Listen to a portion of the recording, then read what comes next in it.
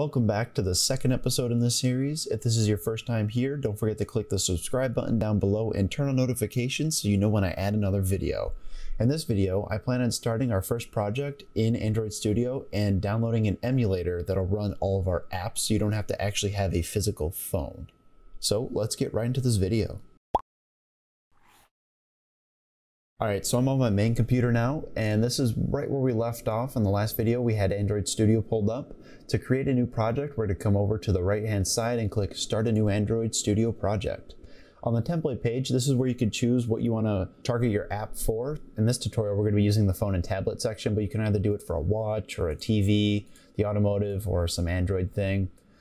But for this video, again, we're going to stick with the phone and tablet, and we're going to use an empty activity. Now, there are a few other activities you can use, like the Google Maps activity or a basic login. But again, for this video, we're going to use the empty activity. We're going to click Next. Then on the next page, we're going to have to actually specify a few things about our project. The first thing we're going to have to do is name it. So I'm going to call this First App. Then on the next line, we have to create a package name. Now this might look a little funky to you because it's in reverse, but this is just how packages are named within Java. The only thing you have to do is make sure this last bit matches the name you gave your project. So for example, mine, I named it First App, so I'm going to type in First App here. And then you have to make sure this is in all lowercase letters. Then on the next line, you're going to pick your save location. The language for this tutorial, we're going to be using Java, and then the minimum SDK. You can choose whichever one you want in reality, but I went with Marshmallow because it hits a decent amount of the devices. Then after that, you're just going to click Finish. So when you first open up Android Studio, it should look something like this. Now, if you're coming from Adobe Photoshop or Premiere, this will look really familiar to you. Each thing is segmented by windows, and you can adjust the size of each of them, or you can close them by hitting this little minus sign off in the right-hand corner. Now, if you don't see the code, you might actually be seeing this, which is totally fine. You can swap back and forth between the two by clicking the two tabs up in this little toolbar up here.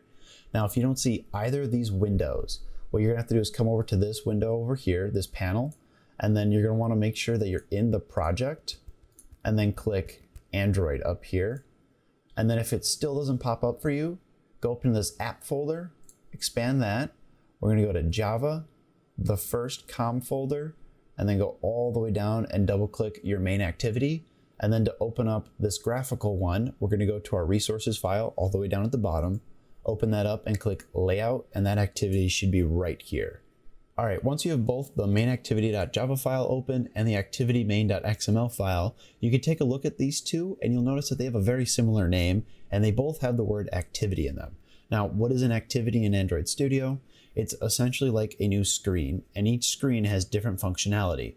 In the main activity.java file, this is where you're going to add all of your functionality. So if the user pushed a push button, you want to execute some code. When the user pushes that button, that's where this takes place. And then in the activity main.xml, this is the layout, the thing that the user will be seeing when they open up your app. So if we had like a push button, we can drag it out here. And then actually you're probably looking at something like this. So we have our push button here, and then in the main activity, you could link the push button to this activity, reference that, and then execute something when the push button is pressed. One thing I should also explain is this little button right here. Whenever we're creating a layout, we're gonna generally use the blueprint side. It's pretty basic. You don't get any of the effects that we add to our buttons. It's just a really primitive layout. And then we also have the design. This is what the user will actually see, what our buttons look like, our templates, our widgets, whatever we add in there, this is what the app will actually look like. You can view them side by side, or generally I just like having one open. So if the activity thing is a little confusing to you, I think the best way to describe this is Instagram, for example. When you have your home feed, you're gonna pull up some activity. So it'd be something like this in the design. You'd have the home feed, this is what you're looking at. That would be one activity.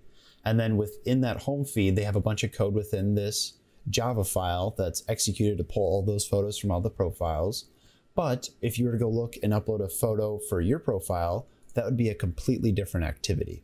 So each activity is essentially like a new screen or a different segment of your app. All right, so if this is still a little confusing to you, don't worry about it. Once we start creating some very simple applications, it'll all be much clearer. This video is starting to get a tad bit too long, so I'm going to end it here and we'll download the phone emulator in the next video. As always, if you guys have any questions or you just need help with something, leave a comment down below and I'd be more than happy to help you out. Don't forget to like and subscribe for more content like this. Thanks for watching, and I'll see you guys in the next video.